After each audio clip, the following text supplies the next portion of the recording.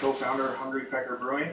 Today I just want to do a short video about yeast harvesting. So this video is going to focus on just how to harvest yeast and using a specific type of vessel.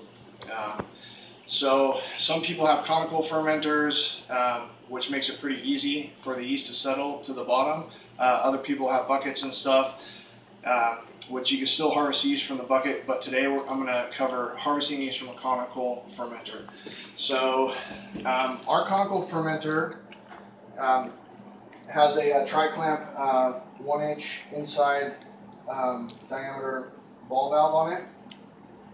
And I like the 1-inch because it doesn't seem to get clogged up as easy as some of the smaller valves.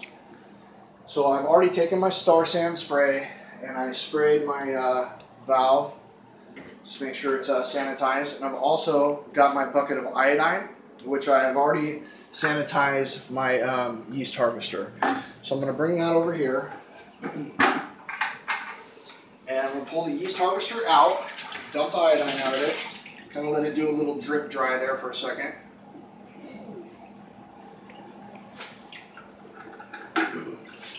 Grab my O-ring and my tri-clamp fitting. Alright, so all I'm going to do is just line it up and attach it right to the bottom of my ball valve that's on my conical fermenter.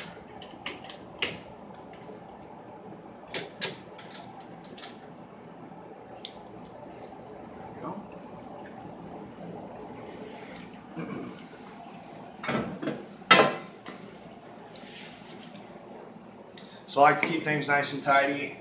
So I had a drip tray in there just to catch any drips off of my Star Sand that I put in there.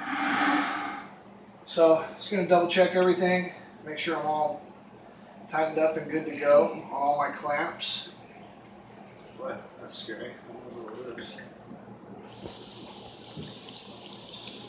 Okay, now that the yeast harvester is on there, I'm just going to open the valve. And hopefully we'll have some yeast dump into there. We should. So there's lots of yeast settled down at the bottom here. Okay, good. We got it dumped in there real nicely. Get a close-up of that there, cameraman. You can see that it was pretty thin going into there. So it had a lot of the beer mixed in with it, which is good. That way it all went down into here. And what's going to happen is any of the beer that's in there will displace back up into the top of the conical fermenter. And all the yeast will settle down in here nicely. So I've already done one dump out of this, which I had just a very small amount of trub. So this harvest right here is technically my second harvest. And I'm going to let this sit for a couple days until it just looks like it's a nice, solid, thick, not really solid, but a really thick yeast slurry. Like a real thick milkshake consistency. And then that's when we will take the harvester off. And our next video we'll talk about transferring what we have in this yeast harvester to a sanitized mason jar and storing it in our refrigerator until our next batch.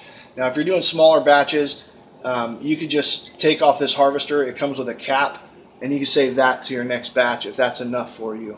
But that's not quite enough for what we need to pitch for our next batch. So we're going to harvest several mason jars of good recycled yeast out of this batch. Okay, well that's it for this video. So tune into my next video. We're going to talk about transferring that yeast and storing it in the refrigerator, and then we'll do another one on doing starters and stuff like that. So thanks for stopping by Pecker Brewing. Go ahead and give us a like on Facebook. Thanks.